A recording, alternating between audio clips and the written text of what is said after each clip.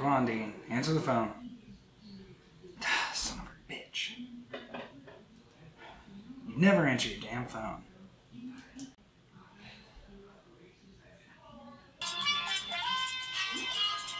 Oh, come on, you son of a bitch. Oh, shit. Dude, this is my designated TV time, and this guy's about to bag a moose. What? Well, we've got to get working on this video, or we're not going to have anything to post next Wednesday. Well, I've been trying to think of some things, but I don't know if you've been into it. Alright, I actually can't wait to hear this.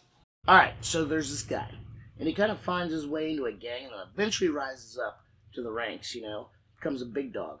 Then his addictions and mafia mentality come back to unravel all of his success. Wait, is that the plot to Goodfellas? Oh yeah, well, I guess it kind of is. I have another if you want to hear it.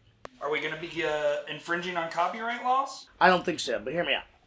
Alright, there's this little troublemaker boy, right? And his parents are sick of his shit, so they send him to SeaWorld to become friends with Shamu. We're going to get sued for this. Okay. I do have one original idea. Sure. Okay, we get a hold of Emilio Estevez. We get him fucking drunk, wasted. Have him drive around and gets a DUI. Boom. He has to coach a Pee Wee hockey team.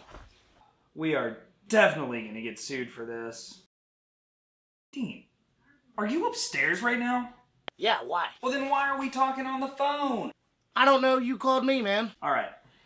I'm coming upstairs to figure this shit out.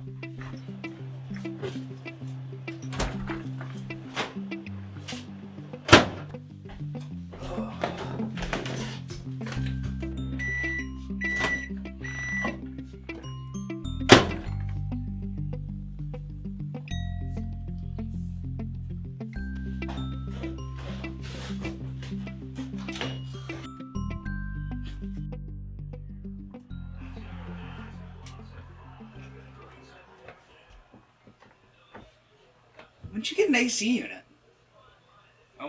Why you got all these knives on the wall? It's for survival. I don't know if you've ever heard of it. Wow. I just don't even know what I walked into in here. Like, I wish I had known that you were building a murder dungeon up here. You're such an idiot, dude. Dungeons are underground. Here we go again. What do you even know about dungeons? Why do dungeons have to be underground? Yes, when has there ever been a dungeon above ground? I just don't see why a dungeon has to exclusively be underground. If it's an enclosed space in a remote area, what does it matter if it's above or underground?